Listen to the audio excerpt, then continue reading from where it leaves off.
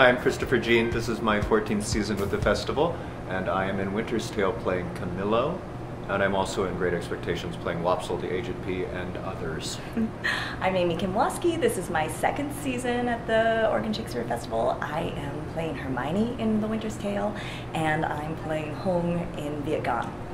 Hi, Paul John. I'm in my second season here at Oregon Shakespeare Festival. I'm currently in The Winter's Tale playing Antigonus, and I'm also in Great Expectations playing a million characters. Helen Huang is the designer of the costumes for The Winter's Tale. She was also designer of costumes for Secret Love in Peach Blossom Land, which some of you might have seen last year. And she is Chinese from China, born in China, and now teaches on the East Coast. But I know she was relied on heavily because of her experience with both China, but also Stan Lai and the association with Secret Love in Peach Blossom Land, and then definitely heavily relied on for our very Chinese take on the Han Dynasty inspired costumes for The Winter's Tale. Well, I was with Chris last year, so what we've worked on, I've worked with Helen twice. And yeah, the first collaboration was with Stan. And we had a bunch of pretty crazy costumes last year, too. And she actually took, last year for Secret Love in Peach Blossom Land, she took actors shopping to the Rogue Valley Mall to put them in things that they wanted to wear. Not me, but others got to go to the Rogue Valley Mall. And that's why Kevin Kennerly looks so good in the show. And speaking to that, when I went into my fittings this year for Winter's Tale, there are things that are in the story in terms of 16 years going by, in terms of adapting and adopting another culture when Camillo goes from Sicilia to Bohemia and then back to Sicilia, that I wanted to highlight in hair, in costume, and she did all of that. And if I asked for it, she listened very carefully, and then we made decisions from there. For example, in Sicilia, China, we wear our hair in top knots and or top buns, and then when I go to Bohemia, at least in a disguise, let's go ahead and take that away so that the young Prince Florizel will not recognize me when I'm in disguise. And then when we got back to Sicilia on that journey back, I said, what if we leave the hair down, and what if there are some tendrils hanging down, so we're watching him age, we're watching a wilder side of the gentleman, and she was on board with all of that. So that's just one example, and that was just hair. So that does not actually include things that happen with costumes. No. This was my first time working with Helen, so I didn't have any chance to know her before, but I was just so thrilled by my costumes, because my character is a queen, and in my other play I play a refugee, so I was just like, yes, bring on these beautiful costumes.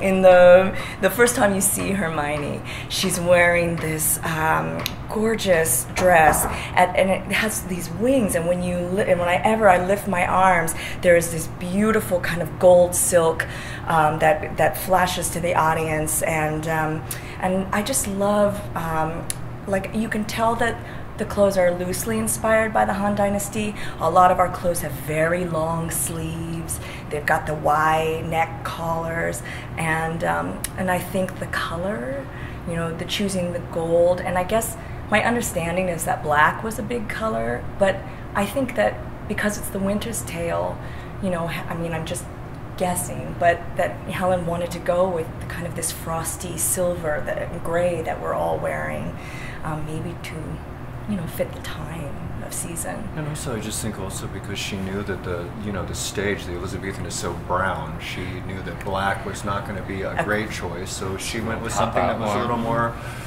fashionable, a la mode right now, a little silver gray, and she is very fashion conscious, actually, as a designer, and fashion forward, frankly, and that is part of her fun and her wit when she's designing. She is a great personality in the fitting room, and just as an artist when she's creating the costumes, and I mean, definitely in secret love in Peach Blossom, and she had a tremendous sense of humor about what different people would wear, from the old hippies who work on the show here in Ashland to Flo on a skateboard, you know, helping the Chinese touring troupe come to fruition on their journey in that story. So she really embodies a great sense of humor and also a tremendous intelligence for what is the passion and the beautiful sort of poetic lines of the costumes in Winter's Tale.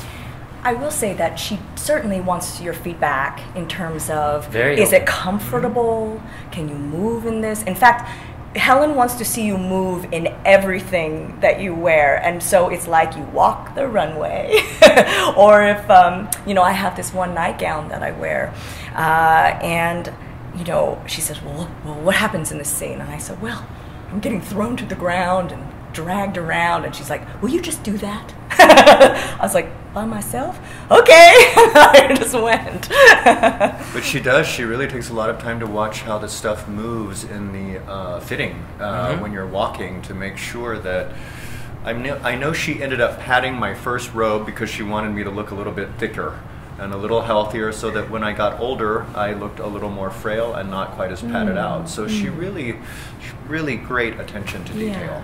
And very open and accommodating. She had her specific vision, I think, for Winter's Tale and the color palettes that she picked.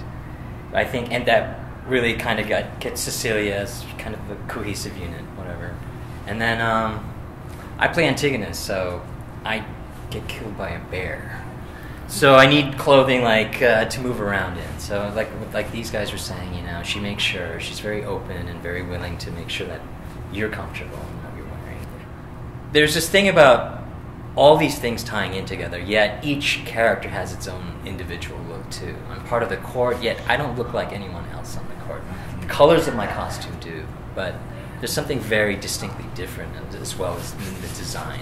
The silhouettes are quite different from one another, even though the color palette is the same, and you definitely get from Cecilia a sense of being sort of locked up more tightly in a courtly, more officious sort of way than the incredible color splash among the lower classes in Bohemia, but also, you know, Polixenes' costume, my costume in Bohemia are flowing robes and very different from what the feeling is in Sicily.